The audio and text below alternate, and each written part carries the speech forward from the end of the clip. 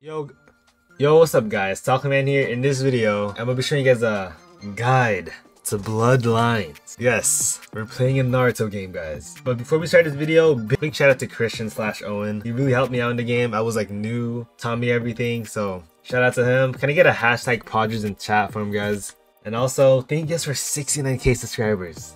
Next goal is 70k. But yeah, if you guys haven't subscribed yet, subscribe, turn on that bell. I'm gonna start posting more content about this game, more showcases, guides, all that stuff. And if you haven't joined my Discord yet, join it. We do a lot of giveaways in there. We have people teaming up for boss fights, just playing together, helping each other level up. And we even have trading chat in the overall chill server. If you guys wanna join that Discord, it'll be in the description and comments below. But yeah, other than that, let's get straight into this guide.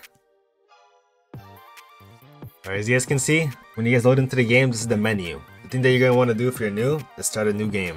And the controls, this is important guys, always look at the controls. So you can see, double tap W is how you run, Q is your dashing, jump, and then of course F is your block.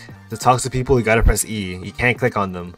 And sometimes there's like downhills, there's slopes, controls how you slide down through them, and it's just faster. V is how you carry, and B is how you execute. And then the server list, I believe this is where you join your friends. But yeah, let's go continue.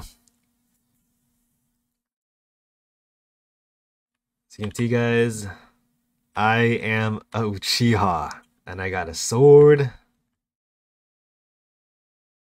Alright guys, this thing right here, this is very important. The shard looking thing, whenever you see one, always like click on it, click E or something to unlock it. Because this is what you use to travel to places. It's like fast travel. And you can also access a bunch of things with this. Like if I press E, you can travel, have like 3 places unlocked, then your skills. Right now, I only got this unlocked so far, substitution and chakra tree jump.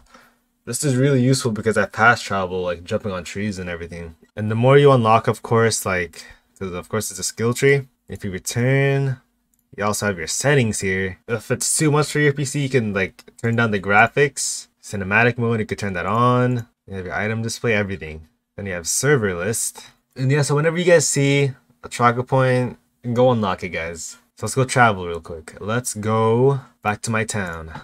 This is where I originally spawned from. If you're an Uchiha, I think you spawn here. But if you're like other ones, I think you spawn in like different kind of areas. Okay, this is my area right here. Now I'm gonna show you guys around. Every area has shops you could sell stuff to. You can heal up places, ramen shops, sword shops, healer, and then the person that collects jewelry. And look guys, one way of making money really easily in this game is through selling stuff. That's how I got my sword, and that's how I unlocked some stuff in my skills tree. You can even get armor with that. Literally, it's so easy to get money in this game, guys. I see everyone doing it the hard way, but literally just looking for jewelry, looking for fruits, and then selling it. Easy way to make money, guys. I'll show you guys real quick. Here's how you can get fruit. Every single tree, I believe, has like a fruit that spawns on it. But some are like, some trees don't have it because probably other people already took it. But it's easy, guys. I got this all in less than 10 minutes, I believe. You can see this doesn't have any, but look, that bush right there has it. This bush right here, guys, see it has like a pear on it. Some bushes have like 3 fruits on it sometimes, and there's like different values on each fruit, I believe. Some sell for 2 real, most sell for 1. But yeah, you could honestly just hop servers, getting fruits, selling it over and over again.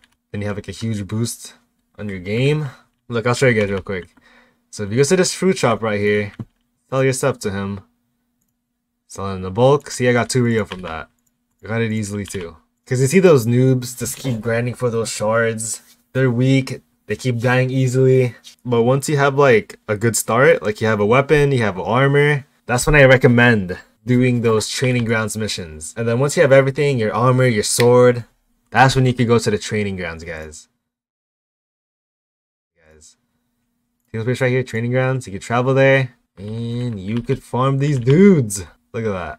You just gotta keep hitting this over and over again until you like an NPC spawns. See this dude right here, guys? He has no weapon. He's gonna struggle.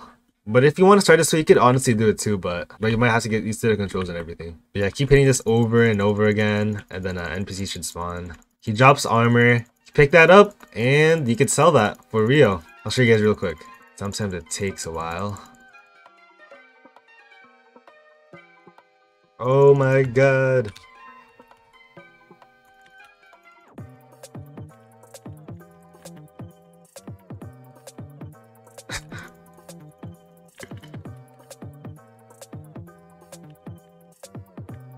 Where did the other dude go? Look, he dropped the armor. See that, guys? I got the armor piece.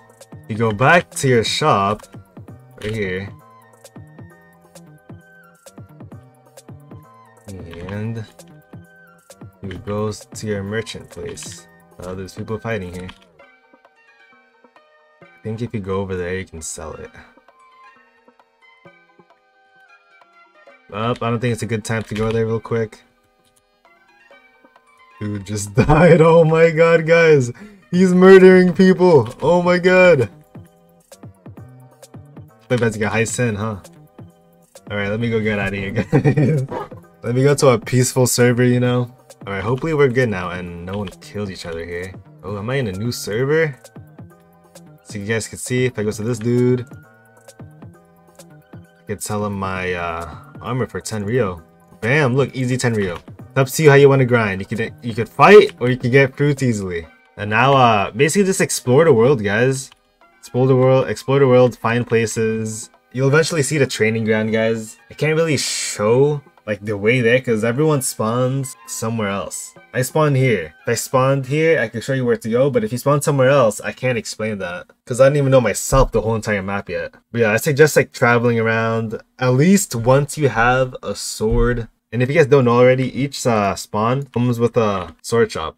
You can buy kunais, swords. Look guys, this is the dude that helped me out.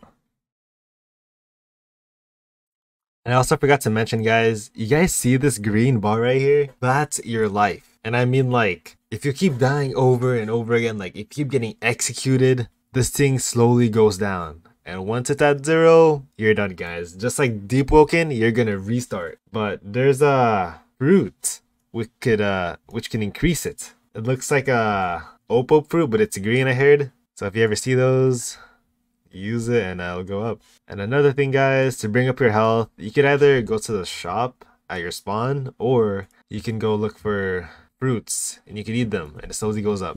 I just found out, guys, if you break those crystal shards, the ones where you sit on and everything, oh my god, no way I'm gonna die right here.